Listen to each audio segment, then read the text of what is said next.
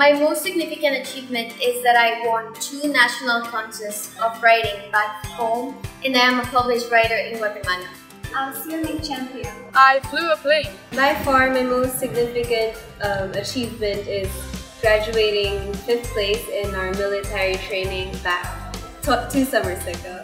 One of 4 students in Vietnam to go in Japan-Asia science program. Well, actually during my high school years, I was actually into powerlifting and I got into a competition and I won. I've won the national degree competition, chess competition. So while I was in middle school, I had a severe injury. But in that time, I was the center of my school team.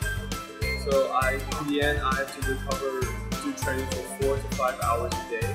And then in the end, we got the Division 1 championship that year.